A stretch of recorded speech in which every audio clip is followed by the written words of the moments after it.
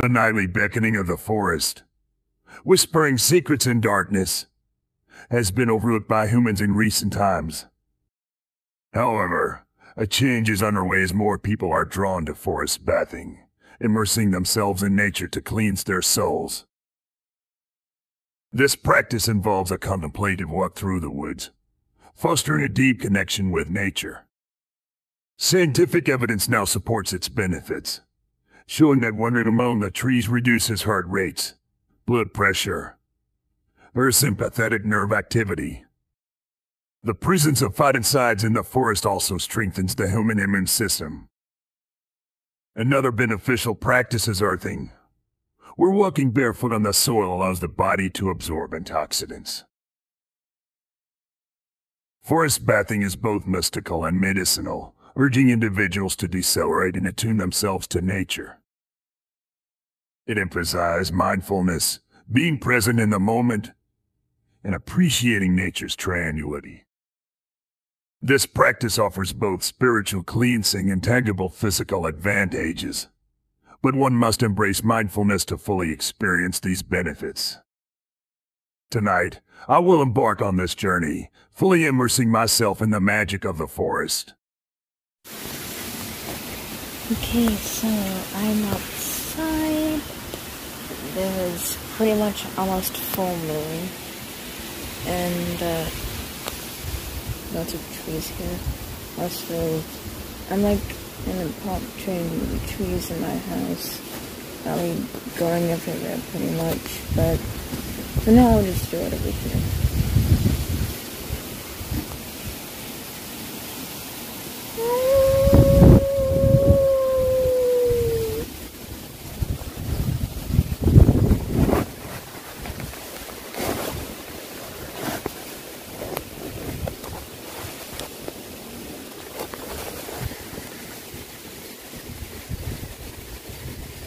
My hands are extending to the trees, by the way, if you can't see that.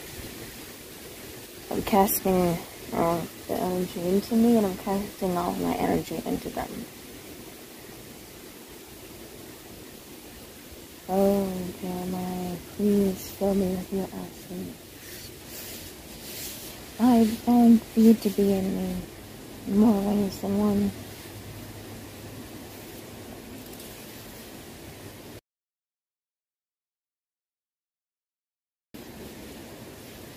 Show me all of my sins.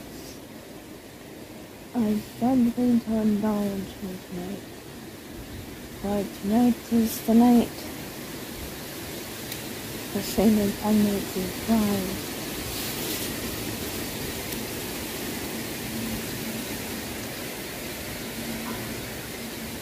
Okay, and I think I just heard a ghost train, so my storage is kind of running out, so I'll see you.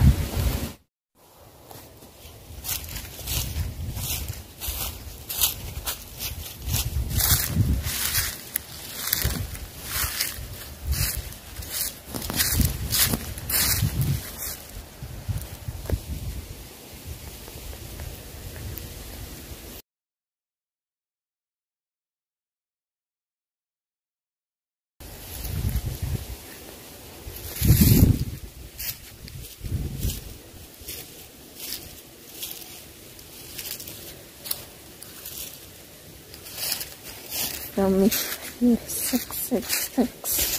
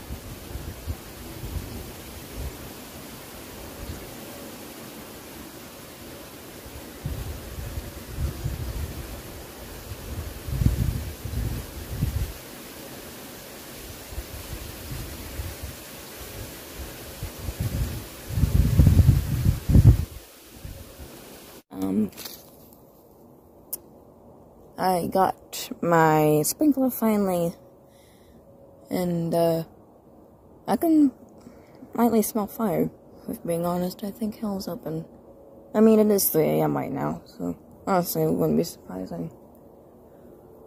Well, I'm not going to film me getting wet by the sprinkler because for own safety reasons. So this is kind of different from a bath. Usually from a bath you have control of it, but this sprinkler is like butt wild crazy, so.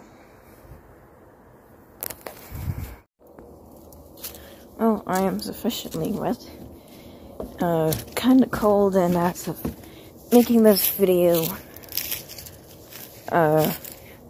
it is 45 degrees, and as you can see,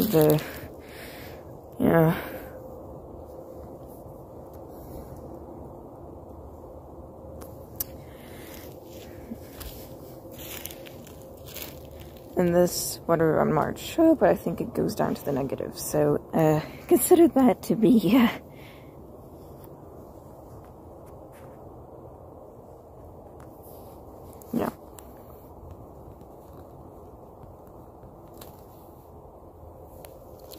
Well, you probably also clicked on this video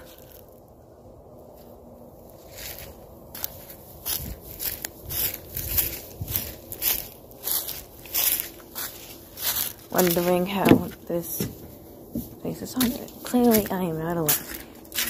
I heard shuffling through the trees, so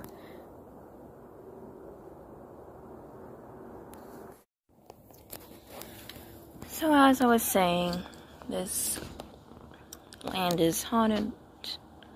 1, directly because of me, and 2, because this land in itself is haunted.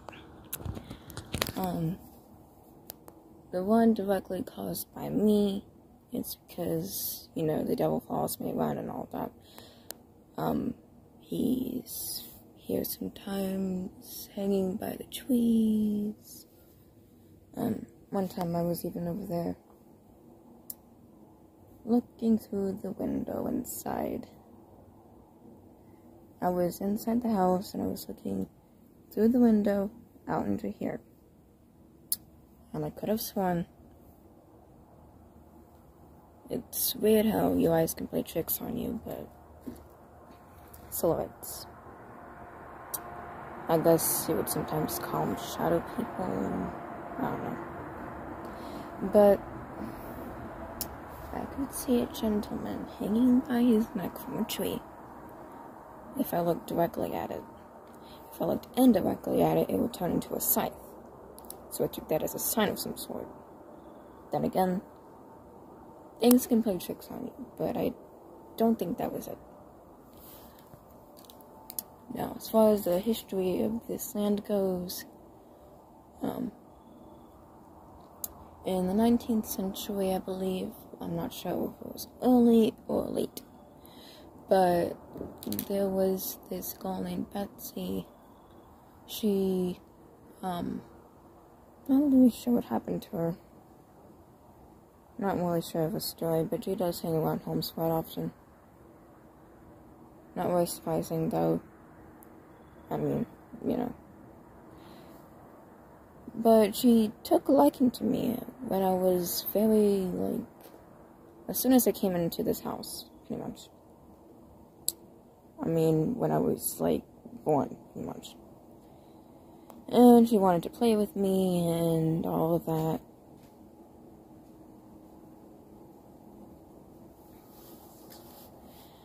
And I still like her. She's definitely, although being a very small girl, she's definitely one of my friends. I'll say that. And in the 1920s, this was a place where okay, I know that you, Jeremiah, and including myself, wouldn't like hearing about this. I mean, unless you like drum or something. But yeah, it's pretty much a Joe and Valeska. There was a ginger-haired serial killer teenage boy, literally with an axe and all that, killing people over here. And, a lot of shit happened to him. Let's just say that. Kind of like how, you know, Joe's backstory is, although probably even a little bit worse. And, he took care of people that needed to be taken care of. If you, get what I mean. Wink, wink. So, when I hate to admit it, but it's my past, so it's not how I am now. When I was a clowness, and I often hang out with each other. Yeah. He was a really good guy. So, yeah, this is why my land is haunted. And, yeah, that's pretty much the history of this place. Two not directly because of me, and one directly because of me.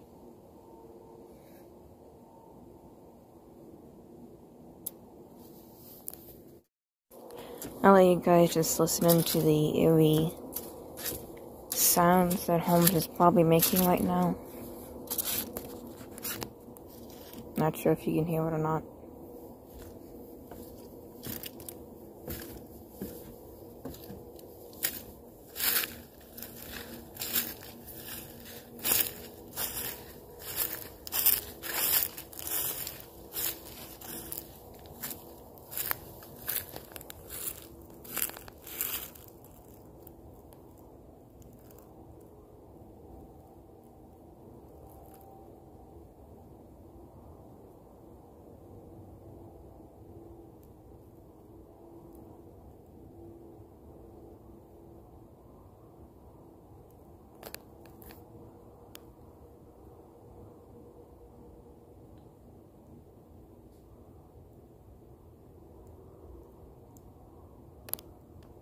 Like and subscribe or else Holmes will slaughter you.